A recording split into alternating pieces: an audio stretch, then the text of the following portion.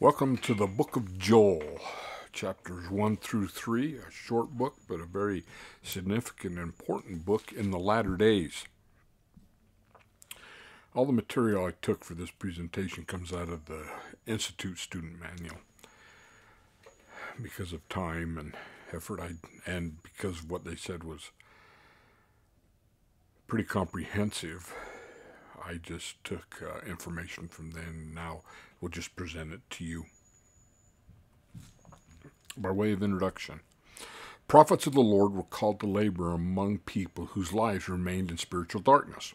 Joel is one of these prophets called to minister to a people who refused to repent. His prophecies have a common theme with those of Isaiah, Jonah, Amos, and others: repent or face destruction. Joel is particularly significant to us because he prophesied of our day. On the night he visited Joseph Smith, Moroni quoted from Joel and said that the prophecies would shortly be fulfilled. Joel is also a major source of information on the Battle of Armageddon, one of the momentous events in the coming history of the world. So although the book of Joel is a short work, it is full of valuable insights and information. They are applicable to us today, although they were written over 2,500 years ago. Bible scholars do not agree on when Joel lived. Some think he preceded Amos and Hosea because both men quoted him. But it is also possible that Joel quoted them, so this evidence is not conclusive. Joel may have served before the time Isaiah, for Isaiah quoted one of Joel's prophecies. But, like I just mentioned, it may be that Joel quoted Isaiah. All things considered, it seems probable that Joel's ministry took place about the time that Josiah reigned in Judah. Joel's ministry eventually came before Uzziah's reign, but after the rule of the infamous Athaliah, the queen who tried to exterminate the Davidic line. The message of the book of Joel is simple and straightforward. The house of Israel has fallen into a state similar to drunkenness caused by iniquity. Therefore great judgments will come upon them from the Lord. The judgments will be so terrible that Joel calls on the Lord's people to howl and cry for repentance. They are to call solemn assemblies and tell the people of these judgments so that they can cry for deliverance through repentance. Though the warnings are grim and terrible, Joel holds out the assurance that if the people will turn to God in sorrow and repentance, he will respond and the disasters can be averted. As is typical of Old Testament prophecies, Joel's prophecies are dualistic. They warn of an immediate and impending destruction through the conquest of Assyria and Babylonia. But they also refer directly to the last days and the destruction that will again threaten Israel just before the millennium. Or, I would actually change that wording, threaten before the millennium. Whether it's just before the millennium is yet to be seen.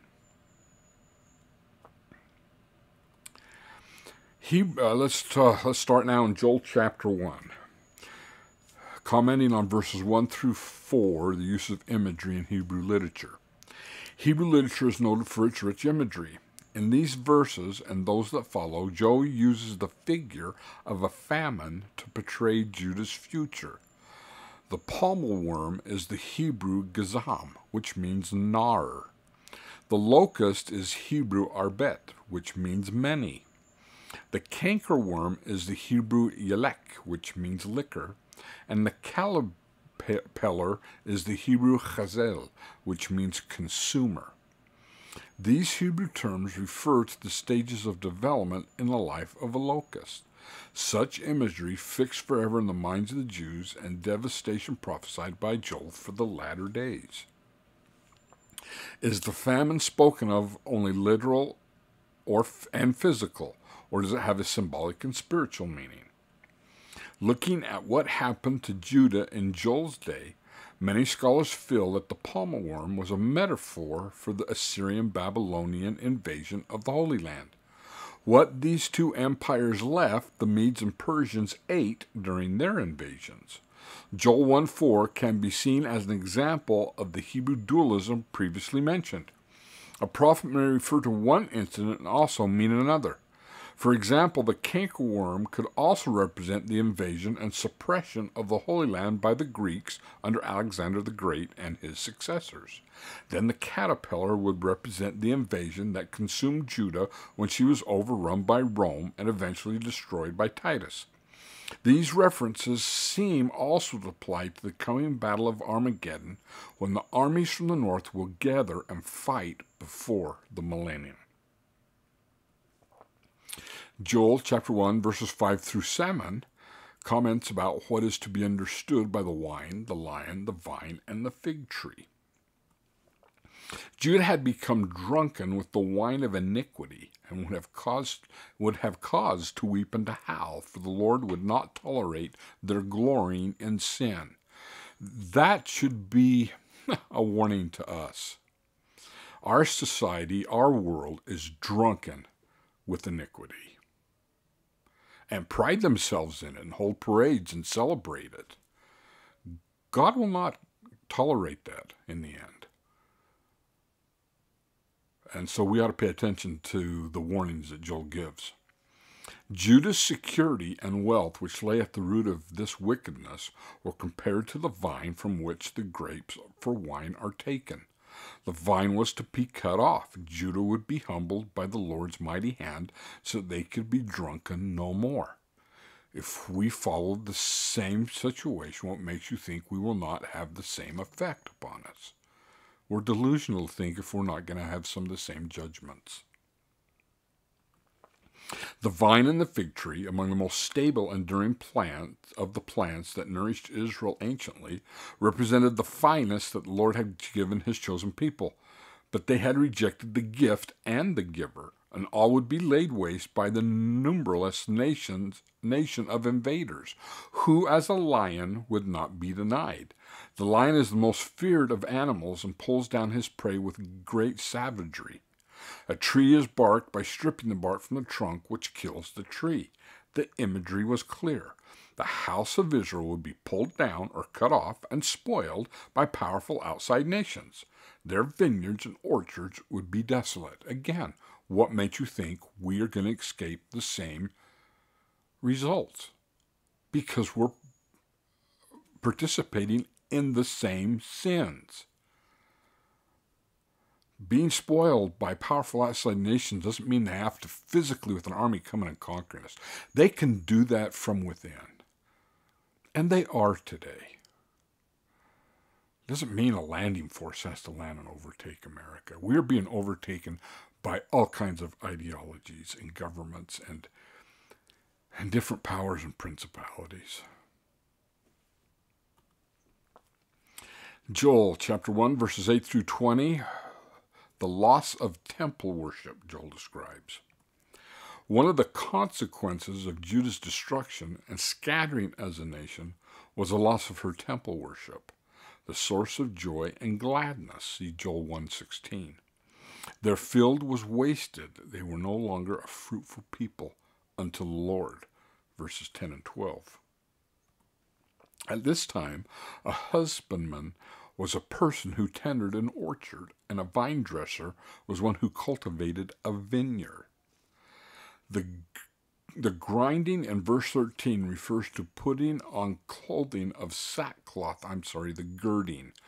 The girding in verse 13 refers to putting on clothing of sackcloth, coarse cloth made of animal hair, which would constantly remind them of the great tragedy coming to their people. Joel called upon all the people to howl and lament because the temple would fall and the people of God would undergo national disaster. Just as Moses had instructed Israel to learn a song, the words of which would remind them of their condemnation if they broke their covenants, so Joel instructs Judah to learn the words they would cry in the last days as a reminder of her future sorrow. A solemn assembly is held to gather priesthood leaders and members to consider these sacred matters. See verse 14. The seed being rotted under the clods, verse 17, refers to the fact that when the sprout was bitten off by the locust, the seed simply rotted away. When Israel and Judah were devoured by their invaders, they too would spoil. The barns would be of no value, for they would house nothing. In the latter days, our society will also be devoured. Those unrighteous, wickedness will be met with judgment. Invaders will too spoil this nation. It is something that if we want to avoid, we have to cleave unto righteousness. These dire predictions were fulfilled when the covenant people fell, first to Assyria and then to Babylon, and then were ruled by the series of empires. But these verses also seem to require a latter-day fulfillment, which destruction again threatening Judah. The phrase day of the Lord in verse 13 is a phrase often associated with the time just before the second coming. Chapters 2 and 3 of Joel definitely apply to the final days. We know that Israel in the latter days will one day again have a great army come up against it in the latter days and only be spared because of the grace of Jehovah. Joel chapter 2, verse 1, what are Zion and my holy mount? The Lord's holy mountain is the place where his temple is, or the place which he speaks to the people. Sometimes it is the temple, or the New Jerusalem. The Zion of the latter days also frequently refers to in Scripture as my holy mount. It is a spiritual condition as well as a place. Verily, thus saith the Lord, let Zion rejoice, for this is Zion, the pure in heart. So Zion is a type and a condition of people, but Zion can also mean a specific location. Speaking of Zion as a spiritual condition, Elder Bruce R. McConkie said, Zion is people, Zion is the saints of God, Zion is those who have been baptized, Zion is those who have received the Holy Ghost, Zion is those who keep the commandments, Zion is the righteous, or in other words, as our Revelation recites, this is Zion, the pure in heart. After the Lord called his people Zion, the Scripture says that Enoch built a city that was called the city of holiness, even Zion. That Zion was taken up into heaven, where God received it up into his own bosom, and that from thence went forth the saying, Zion is fled. After the Lord's people were translated, for it was people who were caught up in heaven, not bricks and mortar and stone, for there are better homes already in heaven than men can build on earth. After these righteous saints went to dwell beyond the veil, others being converted and desiring righteousness looked for a city which hath foundation, whose builder and maker is God, and they too were caught up by the powers of heaven into Zion. This same Zion which was taken up into heaven shall return during the millennium, when the Lord brings again Zion, and its inhabitants shall join with the New Jerusalem, which shall then be established. That will be a marvelous day indeed, won't it? Only the righteous will have that experience. God will have destroyed the wicked. As Joel is trying to warn, if you want to be a recipient of the blessings of coming back together with the Zion from heaven, coming down and meeting with the New Jerusalem, then you must be what is called the righteous, one who follows Jesus Christ through following his prophets and does not stone nor kill them. And do not mistake that just meaning physically. There are many today who stone President Nelson with their words and actions. The prophet Joseph Smith also taught that the place of Zion, or the land of Zion, is North and South America. Though the context makes it difficult to say in which sense Joel uses the terms Zion and Holy Mountain, they are probably yet another example of Hebrew dualism. Mount Zion was one of the names of Jerusalem, and thus it is a cry for the inhabitants to awaken. But Mount Zion also has a meaning in the latter days. Joel chapter 2, verses 2 through 11. The day of the Lord is great and very terrible. The day of the Lord will be great because Zion will be a reality, but the events associated will also make it terrible, as these verses make clear. An event of the latter days known as the Battle of Armageddon is described in these verses. Like the locusts that devour the crops and cover the heavens with blackness because of their numbers, so a great people and strong, verse 2, shall descend upon the land of Israel in the latter days. Compare this language with that of John and Ezekiel when they describe the Battle of Armageddon. That's in Revelation 9 and Ezekiel 38. So great shall be the number of this people that the earth shall quake before them. Verse 10. The sun, the moon, the stars will be darkened. John Revelation gives the number of the army as 200 million. That's quite an army to go against the land of Israel. The horse, verse 4, symbolizes war. Chariots, verse 5, symbolize a very powerful army. Elder Joseph Findlay Smith said of the warning given in these verses, quoting Elder Smith, "Here we have a great, terrible army marching with unbroken ranks and crushing everything before it, finding the garden like Eden before them, leaving the wilderness behind, causing mourning, causing suffering. And so the prophet raises the warning voice, and that voice is to us, if you please, that we might turn unto the Lord and rend our hearts." Just as the Assyrians and the Babylonians would come and destroy Israel, then, again in the latter days, an army will come and seek to destroy what is gathered in the land of Israel in the latter days. When these events occur, they will strike fear into the hearts of Jerusalem's inhabitants.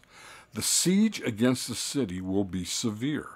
The relentless army will overrun the land of Israel. The city walls will be breached and the houses plundered. See verse 9. The phrase, "when they fall upon the sword, they shall not be wounded," verse 8, may simply be a way of saying that the armaments used against the invaders will be ineffectual. But the Lord is strong, and he will keep his word. He has promised to rescue his people, and he will. We know from Zechariah in section 45 of the Doctrine and Covenants that the thing that will save the land of Israel in the latter days, when this mighty war comes and this devastation comes upon the Jewish people in the latter days, that Christ will descend upon the Mount of Olives, divide it in two, and let them skate between the division of the Mount of Olives, and then destroy the wicked army. Another event yet to be seen prior to the second coming. Other events, such as the land being as the Garden of Eden before them, verse 3 refers specifically to the latter days. Today, the Galilee area and the Jezreel Valley in modern Israel have truly blossomed as the rose. Joel chapter 2, verses 12 through 22, the Lord will redeem and bless his people. The Lord calls to his children in all ages, "Turn ye unto me with all your heart," verse 12. He desires them to become his people so that he can be their God. Elder Joseph Findlay Smith commented on the Lord's powerful intervention and redemption in the latter days. "You know, they used to rend their garments and sit in sackcloth when they were repentant. So the Lord says, rend your heart and not your garments. Humble yourselves, prepare yourselves, O Israel, that you may receive my blessings, that you may be protected from this condition that is going to come." And then the last words that I have read from this part of this chapter, the Lord says that he will take the great army in hand, that he also has an army. His army is terrible, just as terrible as the other army, and he will take things in hand. When I say the other army, the Lord's army, do not get the idea he is talking about England or the United States. He is not. He is not thinking about an earthly army. The Lord's army is not an earthly army, but he has a terrible army. And when that army marches, it will put an end to other armies, no matter how terrible they may be. And so he says in these closing words I have read to you, that he would do this thing. He would drive this terrible northern army into the wilderness, barren and desolate, with his face towards the east sea and his hinder part towards the utmost sea. He would do that, and then he would bless his people, having reference, of course, to Israel. The figure of the bride and bridegroom, verse 16, is very apt. Israel was married to the Lord in the Abrahamic covenant. The bridegroom was Jehovah, the bride was Israel. The bridegroom returned to claim his bride, who had been temporarily set aside for wickedness.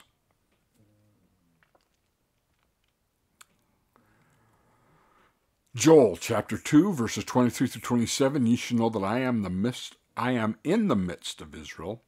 These verses describe Judah's and Israel's eventual deliverance. What we're working on gathering Israel, brothers and sisters, the final deliverance of the house of Israel from the world. What we're doing in the church right now is gathering Israel. And we have yet to see what this is finally going to turn into, especially when we gather Israel from the 4 parts of the earth and the return of the lost 10 tribes. Those are 2 different events. We have yet to see things that we can probably comprehend as this gathering. The years of the locust, the cankerworm, the caterpillars, and the pellowworm indicate generations of oppression for scattered and rejected Israel. All was not lost, however, for the Lord promised the former rain and the latter rain. Verse 23. After a punishing drought, these rains returned, a symbol of God's acceptance of his people who had been chastened and redeemed. And ye shall know that I am in the midst of Israel, and that I am the Lord your God, and none else, and my people shall never be ashamed. One major theme of the Old Testament prophets is that although there will be a great apostasy in Israel, in the end, Israel will be restored to the covenant, meaning the gospel, and become fruitful. We are living during the time of this restoration. This is what we're gathering Israel for. A great apostasy has happened. The time of gathering is now coming in, and we are yet to see more miraculous things. Joel chapter 2, verse 28 through 32, I will pour out my spirit upon all flesh. When Moroni appeared to the prophet Joseph Smith, he quoted these verses saying that they were not yet fulfilled, but soon would be. Moroni also explained that the fullness of the Gentiles was soon to come in. These statements clearly put the fulfillment of this part of Joel's prophecy after AD 1823. It obviously applies to the latter days as it is in its language and content, although it has been fulfilled previously. Verse 32 is a reference to Jesus Christ. Sidney B. Sperry, great Old Testament scholar, added, in the mind of the writer no doubt remains that Joel foresaw the dispensation in which we live and God's judgments upon the world. This he expressed in figures that would be easily understood by his people. So acutely and painfully were the judgments that Joel saw impressed upon his mind that he cried out in anguish as if he were present to the people of our day to repent and escape God's wrath. The last days are to be characterized by the pouring out of the Spirit upon all flesh. Peter, experiencing a rich and wonderful outpouring of the Spirit on the day of Pentecost, quoted Joel, see Acts 2, 17-21, who spoke of the latter days, the time just before the Lord's second coming, when he would pour out his Spirit upon all flesh. That Spirit is not only the Holy Ghost, but also the Spirit of Christ, that Spirit which enlightens everyone. Sons and daughters will prophesy, preach, exhort, pray, and instruct so as to benefit the church. Direct revelation will be given. Young men and women who are representatives of the Lord will be inspired. The gifts of teaching and inspiration will be given to all classes and levels of people. The Lord will call and qualify those he chooses. He will pour out his Spirit upon them, and they will be endowed with the gifts necessary to convert sinners and to build up the church. Certainly this prophecy is now beginning to be fulfilled. The message of this passage is fourfold. 1, there will be a rich outpouring of the Spirit of the Lord in the latter days. 2, Certain signs will be fulfilled before Christ's second coming in the clouds of heaven. 3. His coming will be great for the righteous and terrible for the wicked. And for the remnant, verse 32, Israel, the latter days, will be those who are left after the period of tribulation and scattering is over. Let's turn to chapter 3, the final chapter, verses 1 through 8. I will gather all nations. These verses add to the picture described in chapter 2. Joel used allusions and figures well understood by his people to describe the great signs and judgments to take place in the latter days just before the return of the Lord. In chapter 3, Joel gave another picture of God's judgment upon the nations. Israel, who had been scattered among the nations, will receive a change in her fortunes, and retribution will come upon her enemies in the valley of Jehoshaphat, literally meaning the valley of decision in Hebrew. Just where this valley is located is not entirely clear. Most likely it is the Kidron, a narrow valley between Jerusalem and the Mount of Olives. This passage seems to refer to the final scene of the Battle of Armageddon in Jerusalem, when the great earthquake will strike the massive army and Jesus will appear on the Mount of Olives to deliver Israel, as I previously stated. These verses are a declaration of war on the Lord's part. They are also a challenge to those who would test his might. And the world is going to find out that you don't do that. The world, one day, brothers and sisters, and if you and I are not repentant, we'll be a part of this. The world will find out that God is mightier than they had ever supposed. Elder Joseph Fielding Smith said, "We find Joel, Zephaniah, Zechariah, all proclaiming that in these last days, the days when the sun shall be darkened, and the moon turned to blood, and the stars fall from heaven, that the nations of the earth would gather against Jerusalem." All of them speak of it. And when that time comes, the Lord is going to come out of his hiding place. The Lord will be the strength of Israel and will smite her enemies with plagues so severe that their flesh will rot and fall from their bones. Their eyes will be consumed in their sockets and their tongues in their mouths, both men and beasts. You see Zechariah 14 for that. Also Doctrine and Covenants 45 describes that. And when Judah will know that Christ is the Lord their God, for he will stand on the Mount of Olives, which will cleave in twain, and Judah will see him as their delivering Messiah.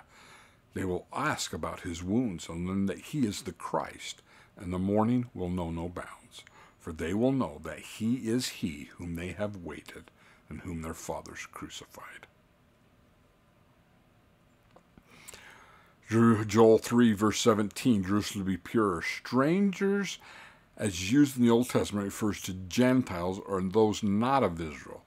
This verse states that no strange god nor impure god will be permitted to enter or pass through the city. This promise is yet to be fulfilled.